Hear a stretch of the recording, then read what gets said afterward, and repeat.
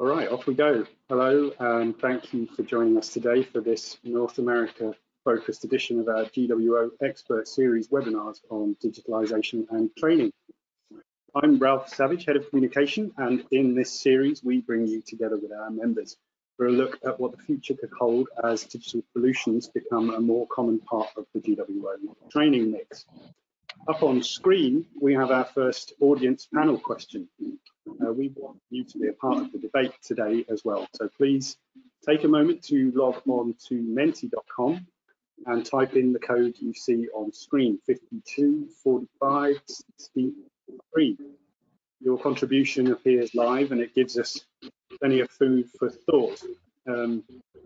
While those results begin to form on screen, there's a few that have come in very much in favour of one option. We asked this question in a previous webinar.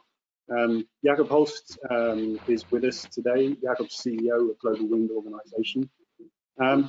What do you think about what we're seeing so far? Obviously, it's early days, but last time around we had a sort of 50-50 split between customers deciding and the first option. Yes, yes, I think we have much more respondents to the last one, but it certainly encouraged the adoption of GWO was one of the answers, and then the other half was on the customer will decide. That digitalization will bring so much options for customization and personalization of training that this will be a requirement from the customer going forward. So interesting. Let's see when we get to the end of this. Yeah. Okay. Going to see if one or two more responses come through. Give people time, don't let people feel left out. A little bit more in favour of the customer there. We'll come to a lot of these topics in the panel discussion, but just as a quick sort of scene setter as well, we understand that GWO obviously hasn't penetrated the training market in America in the way that it has in Europe. So, you'll have to forgive us for launching you in case for a topic, perhaps a little bit big to the focus has been a couple of years, and right now is to it's in North America in the nevertheless, through the course of this webinar, understand such a key issue for our members and also for training providers who work around and so on. So, thanks again for playing your part in that first little bit of feedback. We will provide the grants afterwards as part of a package that we can email over to you. We'll have a few more opportunities like this during the webinar as well, but for now I'd like to introduce our panel for today. First guest is Wesley Witt, recently elected chair of GWO North America Committee. Wes has been with Siemens Gamesa since 2015 and is responsible for policy management at HSE across the Americas. Simon Hayes is also a recent addition to North America, picking up the role of time at he's been with Arstal for 7 years, building extensive leadership experience in offshore. He studied marine engineering at Willow Technical College in the UK.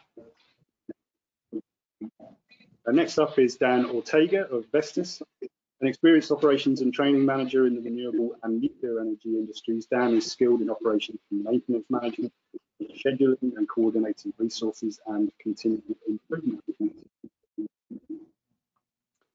Taylor Burnett is Assistant Superintendent of Business and Industry Services at one of the largest GWO providers in North America.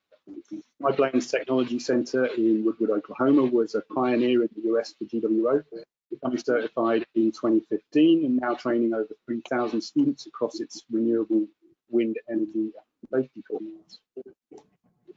And finally, from our team here, we've already introduced you, Jakob. Jakob has been with GWO since it was in 2014, following a long career in Denmark, before that in Europe.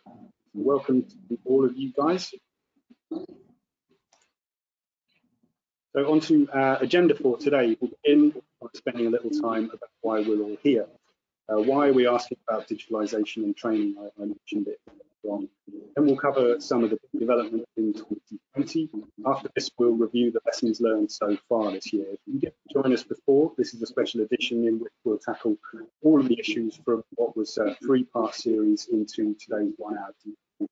So bring us to around the 15-minute mark, and then we'll begin the panel discussion and hear from our guests. If you've got any questions for us in the meantime, please don't hesitate. Just write them into the question box on your browser or your phone, and we'll get to when the time comes.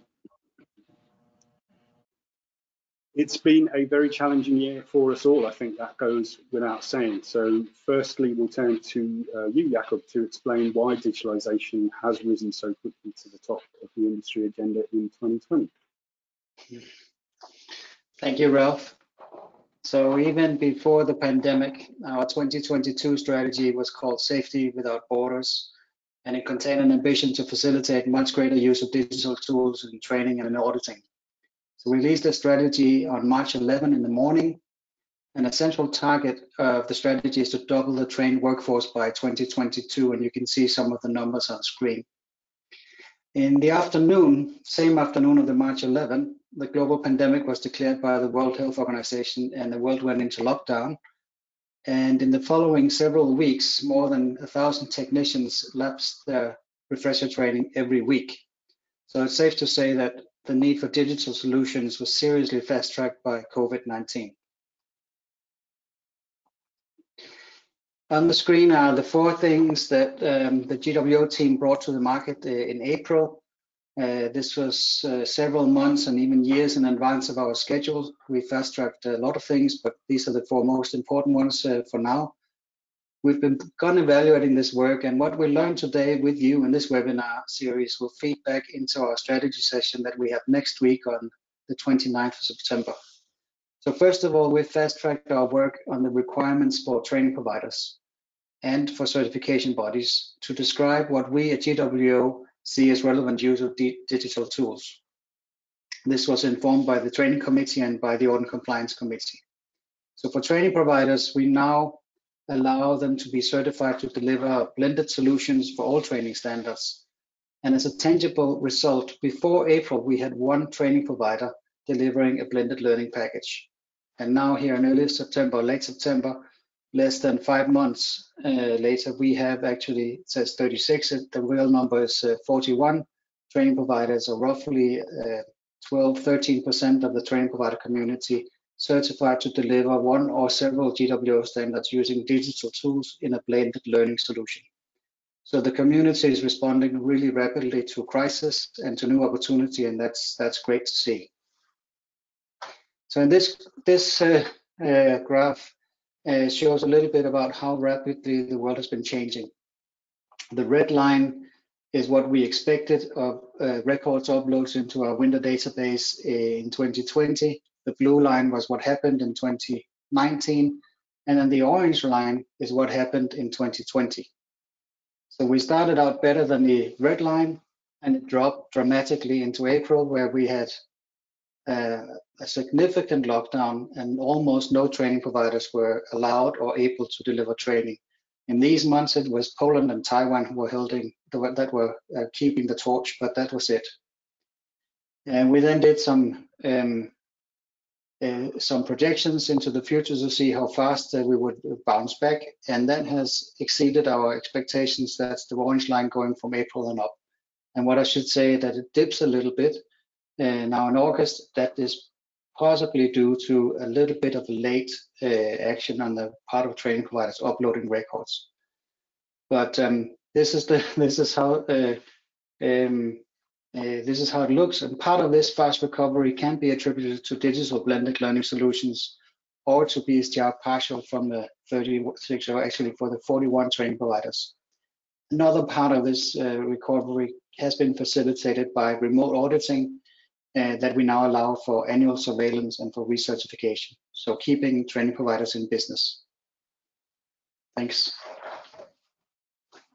Thanks, Jakob. So before we bring our panel into the day's proceedings, we want to remind you about what we've learned so far in this series. We've held 3 episodes covering the topics you see on screen. Audience-wise, we've had more than 200 participants from 29 countries online, and I'll remind you, as I have said, that we're putting the lessons learned directly into our members' strategy session agenda next week. In episode 1, we discussed the topic of maintaining quality of learning in a digital environment. Looking at the potential benefits, our panel said that digitalization could support a more personalized learning experience while enabling a more flexible program, particularly if their employees have operational commitments to fulfill. Another interesting point was raised about inclusivity. We presented a case study from MHI Vestas and their Safety in Mind mobile application, which is part of a blended learning solution for the basic safety training refresher. If you haven't seen it, I've just put a few screenshots of the app up on screen. With this case study, we discovered that digital solutions like this can help training providers, for example, assess the differing skill levels of participants at the beginning of the course, helping to guide their learning and not putting everybody in the same box. In episode 2, the middle column, we focused largely on remote audits, which was the final point that Jakob mentioned in developments this year. Certification bodies are adapting to the practice so they can observe learning as it happens and certify a training provider while not physically being in the classroom or at the training centre. Our panel had a lot to say on the ways this could be overcome, but we were also grateful for some other suggestions they made. As we all know, digital delivery means different things to different people, and our panel suggested that we at GWO should focus our efforts on making the standards even simpler, so everyone can understand the content and implement them correctly. The message was very clear. The business environment is transforming, not least by the continuing global pandemic. They said the training providers who want to introduce digital elements, the requirements should guide auditors and ensure that the learning objective is achieved without compromising quality of training. In the final episode last week, we were joined by Vestas, Siemens Gamesa, RW Renewables, and the China Wind Energy Association. As Jakob mentioned earlier, GWO members want to see 200,000 people trained to the standard by the end of 2022. At the moment, we're around half that. So we looked at how digitalization could help or hinder the adoption of standards in large markets like China, India, and today the US. Generally, the panel agreed digitalization would help the standards grow, not least because as employers, they would probably use it if it's available and provides the required quality. They also acknowledged that it could, in some cases, raise barriers for those training providers without an established way of training virtually, but agreed with the previous suggestion that if we further simplify what GWO standards require, we can help the majority move in this direction. So with all that in mind, we want to ask you our second question of the day. So please, if you have a moment, take to visit menti.com and type in the code on screen. Please, panelists also, you are welcome to do this too. The code is 6428228, and I'll switch to that screen so you can see it while it's happening. This question is all about benefits. When we first looked at digitalization, we thought it would all be about cost, but it doesn't seem as clear-cut anymore. So tell us what you think from this collection of 5, and Wes, if you've been typing away as well, I'd like to bring you into the discussion on this first, seeing as you were recently elected to lead the North America Committee. The panels before have lent towards flexibility as their key benefit on this list. What do you think? Where are you coming at this from? From my perspective, that was the first thing I wrote down was flexibility. I think it's key for the U.S. market. We're used to having flexible training options, and that's from all industries, not just the wind industry. And so there's a lot of suppliers in the market. And the main thing is flexibility and the quality of the training and the ability to, I think the cost savings comes in second after that, because I think in our market, we're currently in a situation with a lot of price erosion in the market. We understand that amongst whether you're an operator or if you are in an OEM position, whichever. So we have to address the elephant in the room. We have to make sure they have quality training at a good price. And I think anybody who's in training or in the safety side of the business quickly understands that something off the shelf that helps us and is a benefit, we're going to take that option. And so I think when we take a look at the digital platform here, this has really been forced our hand because of COVID-19 to understand that we can do these things. I think it put us in a position to be able to show the benefits of digital delivery. It's effective, and the benefits, reduced days away from the farms, I think is another benefit that really helps out a lot, because the ability to keep techs at the sites, and with that in conjunction with COVID-19, we're going to continue to reduce the risk of having people travel to different places and potentially bring back COVID-19 to the sites. So I think this is a real driver for the industry, and it's in the right direction. And it falls in line also with what we're doing in education. When you look at university education, has gone a lot online as well. So we're just falling right in line with the rest of the education providers in the country. I'm going to turn to one of the other panelists, Dan Ortega from Vestas. I saw you nodding away in agreement, but could you just point out which of these 5 is probably the key benefit? Yeah, I definitely agree with what Wes was saying. I actually put cost in there as well, because, you know, with transition to GWO, I mean, that's one of the big pieces that we're analyzing is the cost benefit analysis, especially when sometimes the standard increases the duration of training compared to some of the traditional US training. And so having that flexible delivery model, the blended model, and exploiting some of the time the technician has at their site before they have to do face-to-face training definitely helps the business case analysis, and gives, you know, the sites a lot more opportunity to pursue that training when it makes sense to them. Thanks, Dan. And just to stick to this point, Taylor, you're the first representative of this series that we've had from a training provider, actually. So I'd be interested to know what your perspective is on this. Well, like Jakob said earlier, you know, COVID has forced everybody to put the pedal to the metal right now and change. As an educational institute and a training provider, this is something we've been talking about forever. It's just the implementation of the hands-on and the benefits with that. And I think that probably the more efficient, and I guarantee you when it comes down to these companies, like as Wes alluded to, is reducing that cost and time, to allowing them to take it on their own time and then possibly come in for the practical side of things, because you can't lose that hands-on approach. Thanks very much, guys. So we're going to turn to the main presentation. So just a moment.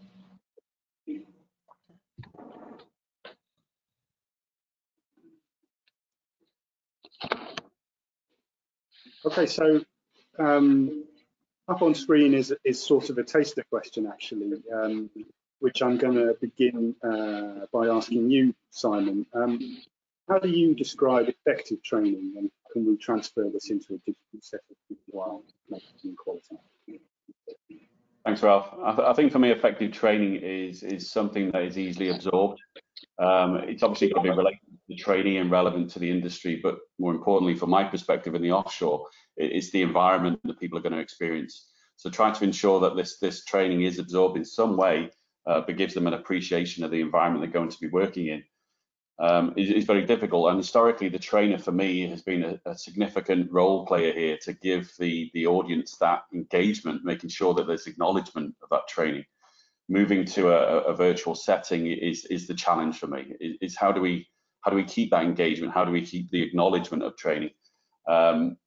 We want to make sure that virtual training is a professional experience, so the technology doesn't detract away from the messaging. So I think it's a very difficult topic to try and put into one specific box, but I think if we can keep the engagement, the acknowledgement, but also understand where that trainee is at that particular time, I think we'll have a good chance of delivering a virtual platform. The same question to you, Wes. So to me, effective training really is defined by observable competence or applied knowledge. And so whatever medium that we use to deliver training, whether it's online or if it's in classroom, we can observe that competence in the application, like when we actually are performing the audits or we're actually engaging in the in-person portion of the training. Universities have been doing this for quite some time. Online training is nothing new, and then there's different mediums to deliver the content to hit different types of learners, and we just have to piggyback off of what's actually already out there and continue to drive quality training. But seeing the competence, that's the key for me, is be able to identify that whatever delivery method we use, whether it's in person or if it's an online training, that the learning loop that we identify that the folks actually can apply the knowledge. And Dan, I'll ask you, but I'll sort of prefix it. But so much of what we're describing is the responsibility of an instructor to observe, and to gauge and to lead the learning process. So is that something that you are concerned about, transferring to digital, or something you think is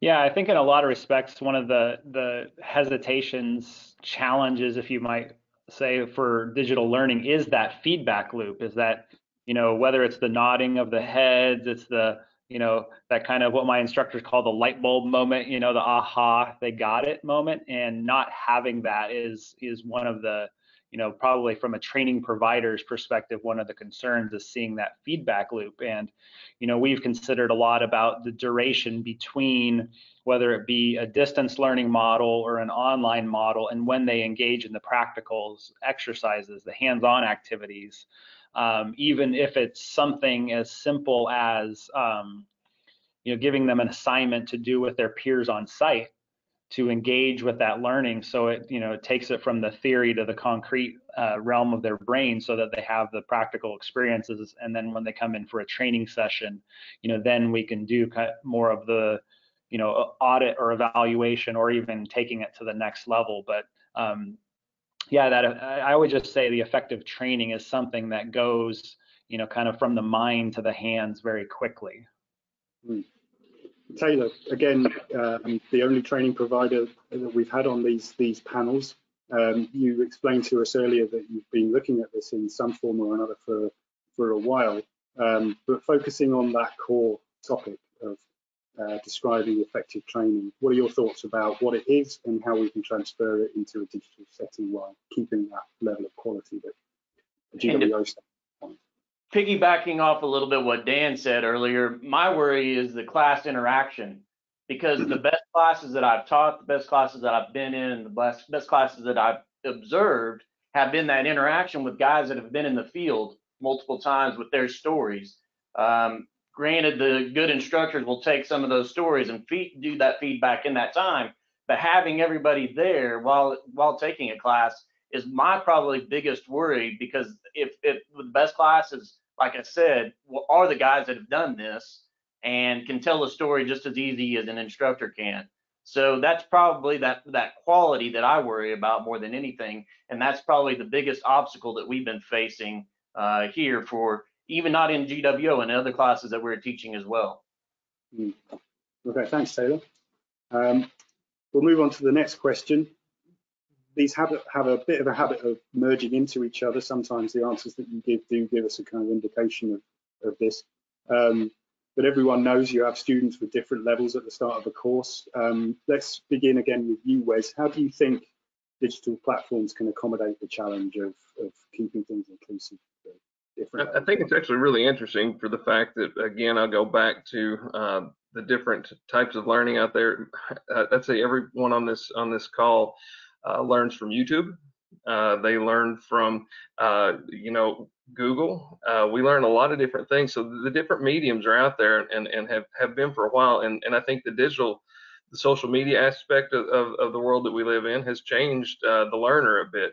And so taking into consideration that there are hands-on people, there are people that learn through lecture, there's people that learn through videos, I think we can choose any of those methodologies, and we need to really rely on our training providers who are experts in these areas to write curriculum and bring in those different modes and really dial that in to understand, make sure we hit all those learning modes, so that any of the people who are on those in the trainings are able to relate in some way. But I think it's really important that we have the tools are out there. We can make videos. You can have testing. You can have group interaction with Zoom. You can have group discussions. There's a lot of different methodologies, and so we just have to learn how to apply it. Mm. Wes made a really interesting point, which I wouldn't mind asking you, Jakob, just for a moment, is that little moment where he said it's up to the training provider to decide, and that's really at the core of what GWO standards represent, is a basis for a training provider to then implement. We've lost your audio, Jakob. You just need to put your microphone back in.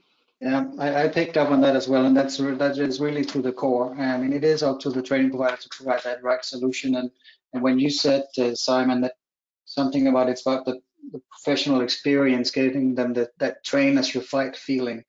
How do you do that when you have a blended learning, something that is more or less maybe standardized in an app, or it could be a virtual classroom? There's a link between what goes on in the head and the hand. And the practical stuff, that's up to the training provider to provide those good solutions. I don't know how we could, from a central place, dictate exactly how that should be. It's just too difficult for us. We don't know all of those technologies, and even between us, even if we're well educated, we are far behind on most counts. I mean, my kids learn from TikTok, and I think a lot of the new technicians out there will learn from apps that we don't even know yet. Methods of engaging with material through the internet that we don't even know about yet. So let's keep it open to the professionals to develop the learning solutions, and so we can, as a group, define the learning objectives. Thanks, Jakob. Simon, any thoughts on this particular topic, keeping things inclusive? Yeah, it's an interesting one. I go back maybe 4 or 5 years when we launched a interactive induction system for our offshore workers, which meant they clicked the link, they followed a video, they answered a few questions, and that gave them a virtual green tick to access the field. A bit naively, we didn't really contemplate the fact that a lot of people have varying skills as far as PCs are concerned. You know, some people really don't use them, some people use them every day. So trying to levelize the playing field to a certain extent, we thought we were going in the right direction, and over time we have matured this technology. But nevertheless, I think the delivery method for me have to be interactive, not one way. There's got to be some form of confirmation, questioning, gaining understanding, make sure that people aren't struggling with the technology or the subject matter. So yeah, the delivery method would have to have the ability to have the trainer qualify or quantify what's going on with the trainees, essentially. So there is technology out there that can help, no doubt. It takes an awful lot of investment. But it needs to be something that the customer should be always in focus. I think that's my point. Yeah, I think some of the solutions we've seen so far gives the course participant the opportunity to repeat topics. If they haven't really grasped it the first time, they can repeat it and do a loop. Whereas others are much faster and maybe more advanced technicians. They can do things faster and get to the point faster. So that's something that we can do with certain technologies. And you can't do that if you have a virtual classroom where everyone, unless you of course tape it, you could. Yeah, this goes to show that training providers should probably make the decisions about what's better to use and not. If I can add to that. Yeah, go ahead. Yeah, I was just going to add that, I think one of the things, and this is not necessarily unique to the digital training model, is recognizing as training providers, and considering our learners, is learning is not a linear process. It's actually more, it's more like, stacking Legos and stuff like that and building upon. And I think with the blended model, we have to appreciate that we have to kind of tackle things from different angles. And so it might be the first time you engage it is in something that's very passive, like a video or an e-learning, but then you engage with that subject then in something more interactive with gamification or something like that. And then you touch it again when you get face-to-face, not saying that you're teaching it 3 times, but you're engaging with that learning in these different mediums so that it builds upon, because an individual learner reading a book, watching an e-learning can only go so far. Then you have to say, okay, how can I now take it to the next level in a small group setting or something like that, or in a larger group setting? And so utilizing those, and not, it's a challenge that I see a lot of times in our education model is say, well, I taught them that when they first got hired, so I don't need to teach them again, say, an intermediate level training. And that's absolutely not true. That's not how our minds work. It's not, you showed it to me 2 months ago and I never have to see it again. That's, we have to kind of appreciate that building model. Thanks very much, Dan. Before we move on, I just want to encourage you, the participants who are listening in, to type in any questions that you have. There's certainly no dumb questions. I mean, we have a lot of experience online today, and plenty of knowledge and hopefully some practical tips as well, if this is something that's a burning issue at your organisation. So please do give us your questions, and we'll come to them as quick as we can. Let's move on to our third question.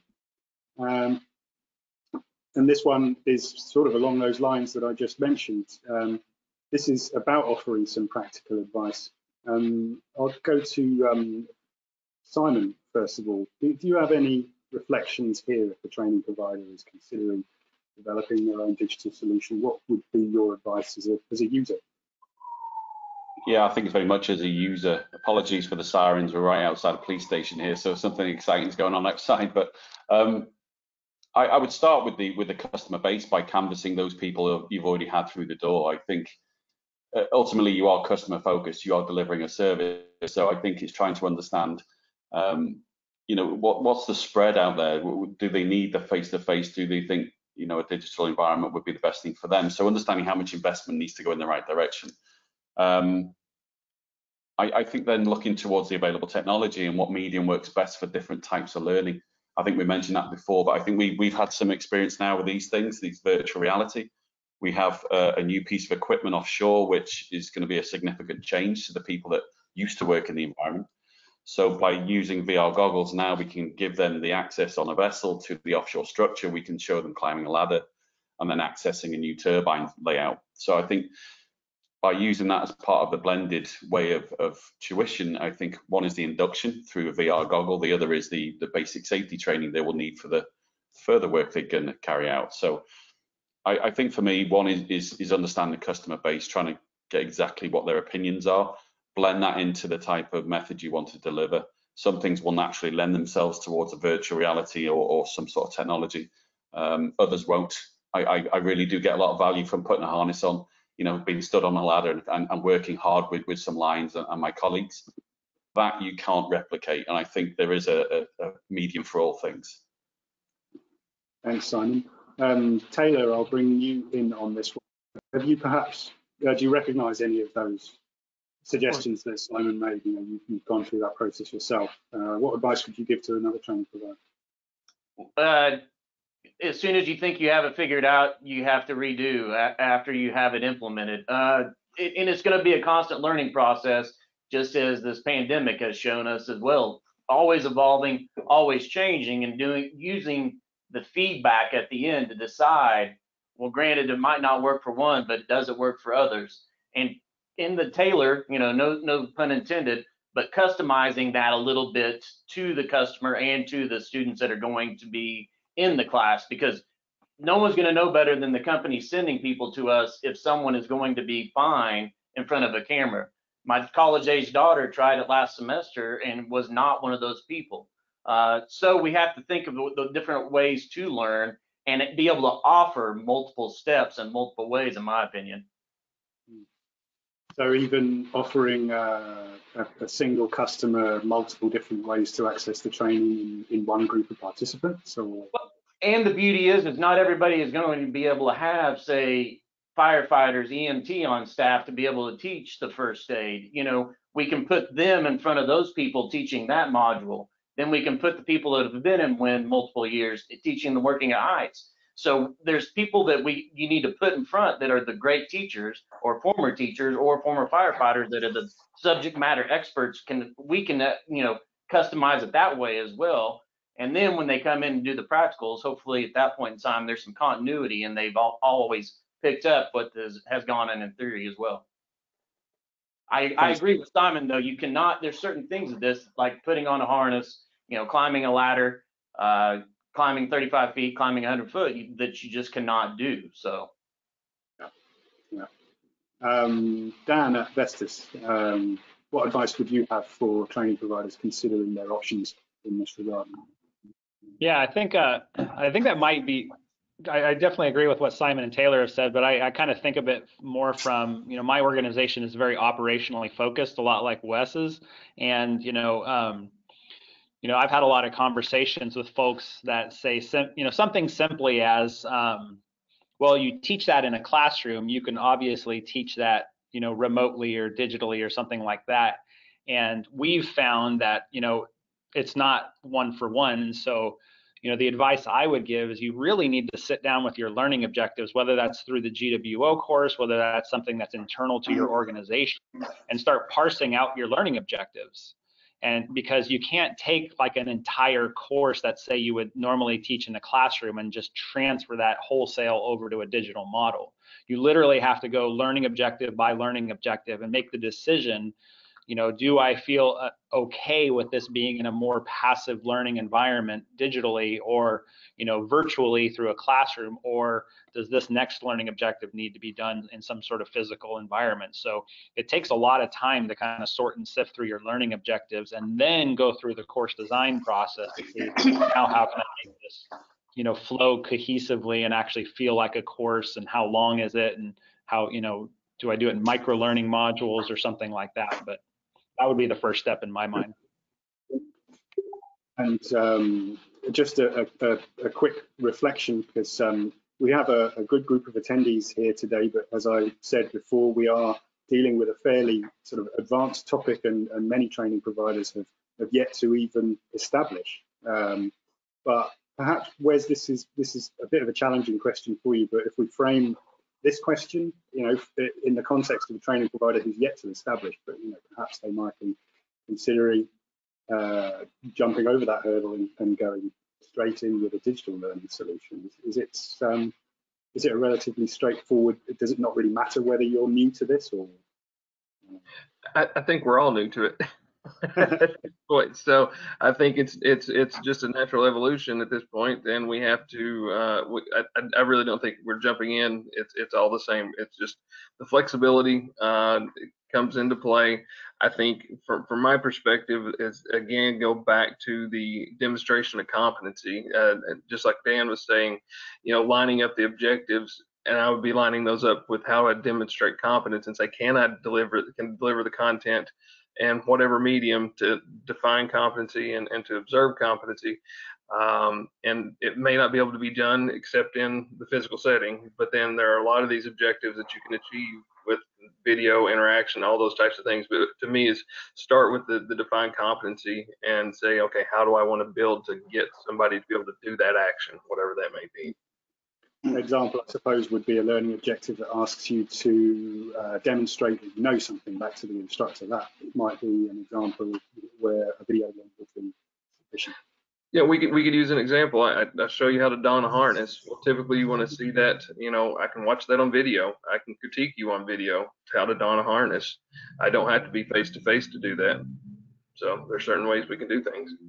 Yeah, and I think we need to overcome some of these just practical examples, perhaps, to illustrate the fact that the learning objectives within GWO standards are relatively simple, and that they are asking you either to demonstrate that you know something or demonstrate that you can do something, and then breaking that up into a group of objectives which can or otherwise need to be done in a physical environment. Okay. So our last question is the main one for GWO members, I guess. Will this trend towards digitalization help increase the amount of standardized training in North America? It's been growing fast this year, COVID-19 notwithstanding. 56% more training in the first half of 2020 without any kind of digital delivery. But could it push things forward even more? Wes, I'll go to you again first. So I'll share a couple of perspectives on this, and I think it does nothing but help at this point. And the two things I'll point out is one, the cost effectiveness of it comes into play when we're not traveling techs to and from training providers as often. Maybe we can deliver less travel time, and in conjunction with that, keeping techs at site, like I said before, is highly important. You add in the COVID-19 piece of this and reducing the risk of spread of virus. Those types of things are a benefit. And I think the North American market is really we're always looking for flexibility in training providers in training. And I think we have the situation where we have a lot of operators coming on as self-performing operators, and they have the same situations that we have as an OEM, where I have to do contractor management. I have to deal with my own internal training, and the ability to have that flexibility for me to be able to look at a contractor when I'm trying to manage contractor performance and be able to say, hey, they've got good training, it's to a standard. That's very easy for me for me or a self-performer to be able to do the same thing, rather than having to audit and check every single training program of every subcontractor that works for me. So the ability to have digital training, open up these options, I think really puts us in a better situation for growth in the North American market, because it's a trusted training standard, and we can work together to improve digital training in the US. Simon at Bristol, do you agree that it helps just actually break down some more of those barriers rather than putting new ones up? I think the microphone's off. Sorry, here we go. Yeah, just to repeat the flexibility with the customer, I think, and also the employer. I think we obviously focus on the big corporations who have a large workforce. Moving those people around inevitably cost inhibitive. But also I have a sympathy towards the 1- and 2-man bands, the guys that are self-employed who lose earnings while they're training. So if we can give them flexibility, if we can give them the ability to take on training when they're not working, I think that to me is a good way for a take-up or an increased take-up in training. I think it can only help. It's just another option to the customer, I think. And as long as we are thinking as customers, making sure that delivery method is professional, the technology doesn't get in the way, it shouldn't hit anybody. I think it should just complement the training. I think, as we mentioned before, some training courses do lend themselves more easily to a virtual environment, but others, I think, still have a lot of value being face-to-face and having that interaction with the rest of the trainees in the classroom. We can talk about cost savings. Obviously, that's important for our businesses and also for the environment. Moving people around significantly, flights, train, accommodation, it all adds to the budget. So if there's a reduction around that, then that's absolutely perfect. But I think the ultimate for me is making sure that the delivery method gives flexibility to the customer. I think that's my last point, really. Thank you, Simon. Taylor, at High Plains, you've obviously been building your GWO portfolio for 5 years, been very successful. Do you anticipate digital delivery will open new doors for High Plains? Is it along the same lines as Wes and Simon have just been saying? Another way to support the growth of GWO? I think the more ways that you can provide something for employees and for companies, the better that it will grow. So especially in North America, we've already seen it different industries in High Plains before, and we've had to adapt. I think any different platform that you can provide and then have them come in, like Wes said, with the competencies will definitely help people buy in more, especially when it comes to this market. Time is money. Is a big thing that they say a lot.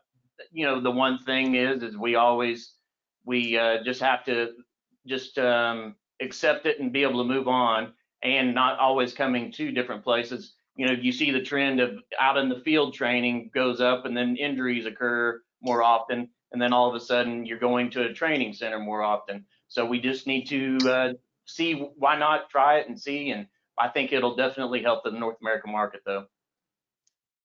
Good, thanks Taylor. Dan, I'm going to ask this question to you, but again, kind of slightly edit it, just because I want to. The COVID-19, as Jakob's presentation, resulted in the closure of long periods of lots of GWO, and many of the developments that were put in place were designed to bridge that gap between it. So I guess we have to look at this question in that context too. Yeah, I feel like, yeah, my answer even before you asked that edited question, which I think is in line with where my answer was going to be, was maybe a little bit more cynical, because I mean, you know, there's supply and demand, right?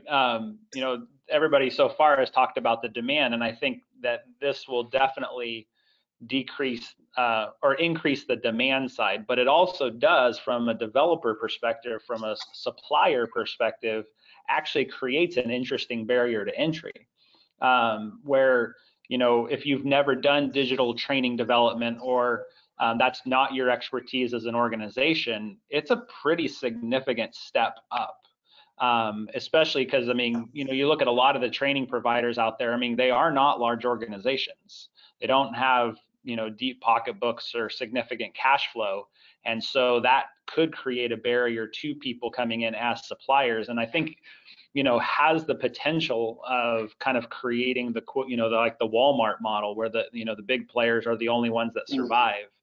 I hope that, you know, there's going to be training providers that not only create the digital content for their own use, but also look at ways to license it to other providers to utilize, because, you know, then they could use that as more of an off-the-shelf product to then augment with their, you know, face-to-face learning, whether it be at the service site or at their training center. And I think that, you know, if somebody out there has a pretty good digital training solution and is willing to license that, I think that right there could significantly decrease the barrier for suppliers to come in. Yeah, that's a really interesting point. Where's any thoughts on the idea of you know, a sort of white labeled solution, some training provider out there that could deliver? No, I think it's brilliant, because I think and that's why we have to rely on the training providers, just like we were talking about, to deliver a solution. And there will be somebody who comes up with a great platform, and it might meet all the standards very easily, and then you just like have to augment with the competency piece of it. But I think it really gives an opportunity for some training providers to think creatively and say, you know, because like you said, some of this is not going to be your space, but, you know, and it's the investment that it takes with it. But there are some very smart people out there that will come up with some really unique solutions. Before we move on to the final parts, Jakob, any sort of observations? Yeah. Just wanted to observe that we have already 41 training providers around the world who are certified to deliver a blended learning solution. Some of those specifically for BST refresher partial, but most of them can do any kind of blended learning solutions. And the first ones were from the Baltic countries and delivering training for people everywhere in the world. So the barriers, the travel barriers, you don't have to travel to the Baltics to get a training from the Baltic training center. So there are some opportunities here, and even people in South America, North America can source training from a digital provider somewhere else. It's about figuring out the time zones, I guess. Well, we managed to do that together today, so we will move towards our conclusion.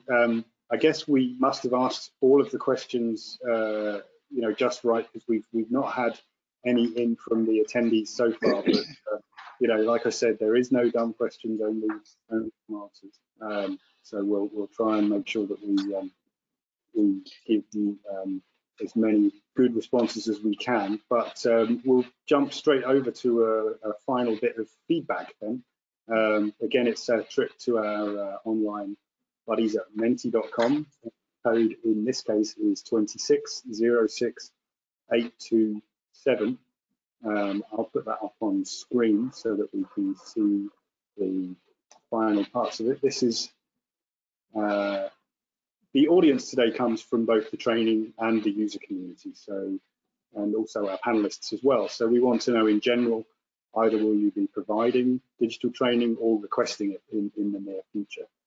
The first time we asked this question, it came out around 75% on the two choices, potentially and definitely yes.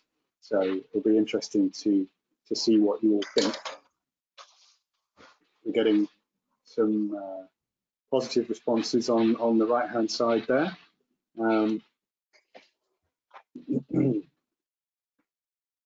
But while we're on screen, I want to thank the four of our guests today, Wes, Simon, Dan, and Taylor, for your insights. It's been really, really helpful to hear your perspectives on this today.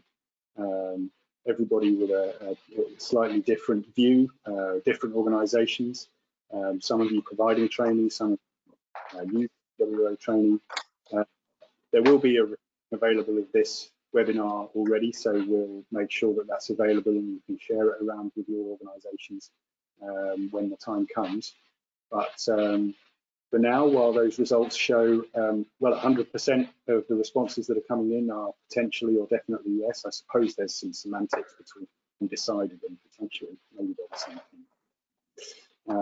But this isn't an exact science, but hopefully it's given you all an opportunity to get your point across. And if you do have any questions for us after the event, then please contact us in the usual way. Our help desk is always available at info@globalwindsafety.org, and the social media channels are always available for you.